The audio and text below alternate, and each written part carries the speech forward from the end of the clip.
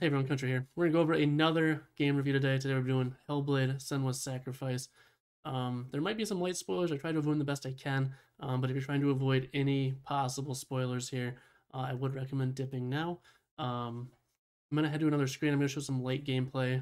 It shouldn't give away too much, but there will be some gameplay shown. So I'm gonna head over there now. First, a little bit about Hellblade: Senua's Sacrifice. It is a psychological horror game. You're basically a Viking warrior that's battling psychosis. It's tough. It's a very deep story.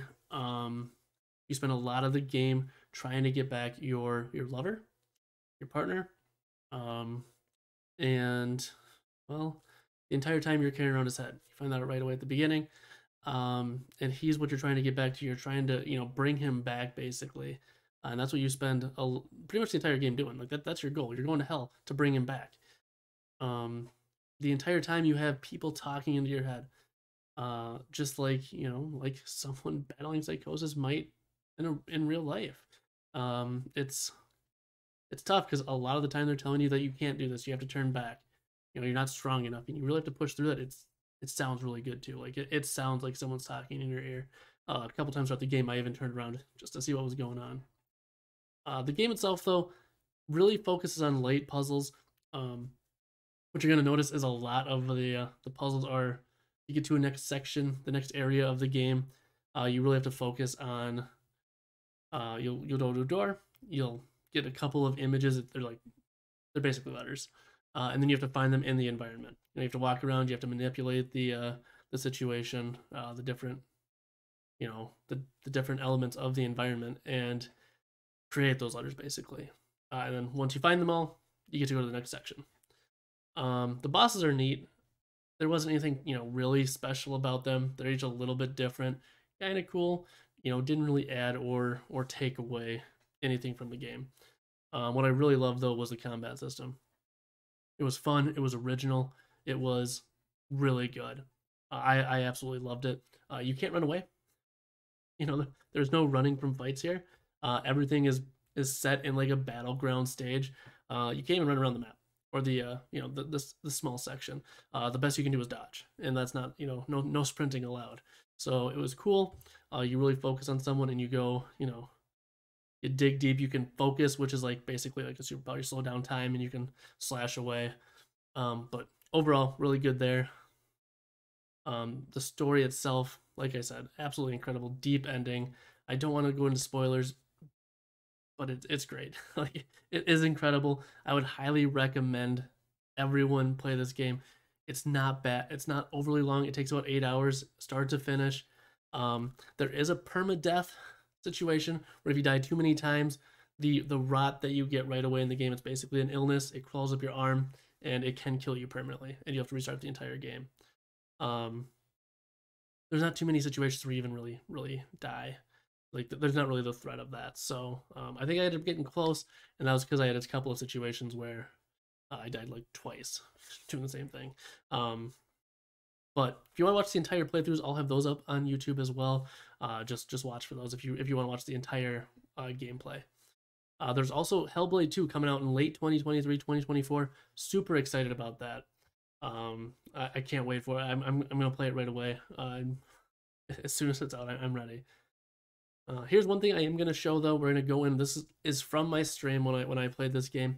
It's a battle sequence near the end. It's not the very end. I don't want to give away those spoilers. But it was just like a moment where in the game I was like, wow, this is just awesome.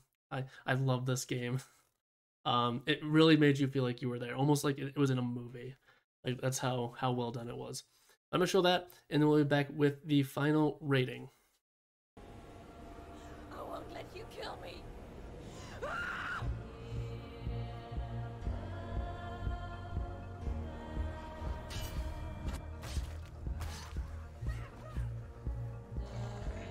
I like this music too.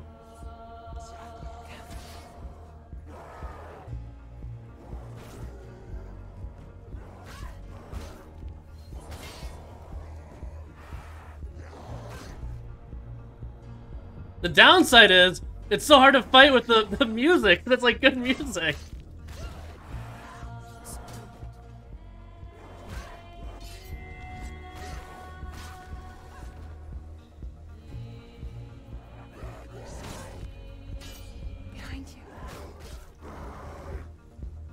there's a lot of them is the issue here.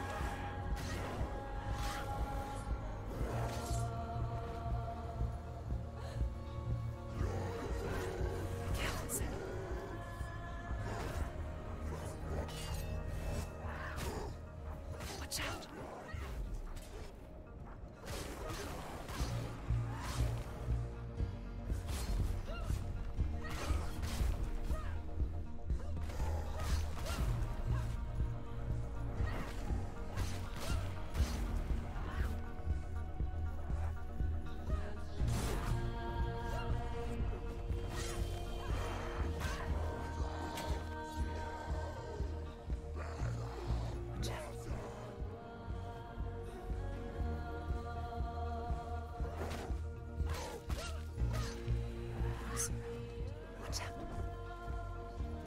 All right, welcome back. As I said, beautiful game. It's a fun and different combat system.